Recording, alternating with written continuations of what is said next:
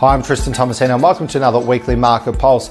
Well, there's no real surprise with the RBA keeping the official cash rate on hold once again. And what we will see for October, it should be a great time to be selling with no disruptions, with school holidays finishing up this week and leading up to the Cup weekend. It's actually a great time with the AFL and NRL Grand Finals finishing up just gone. What we have seen though in September is it's actually a very interesting month with a lot of properties selling within the quote range and even below what the property has been quoted up. So for buyers out there, it's very welcome news with some great value in the market. Probably in the last 18 months, September has been one of the best months to be buying from a buyer's side of things, with a lot of properties passing and subsequently negotiating afterwards. Now, what we will see for the rest of the year is a lot of vendors now are looking to rush their properties to the market, because if you want to be sold and settled by Christmas time, you really need to be hitting the market in the next week or two. As always, we look forward to seeing you on next week's Weekly Market Pulse, and have a great week.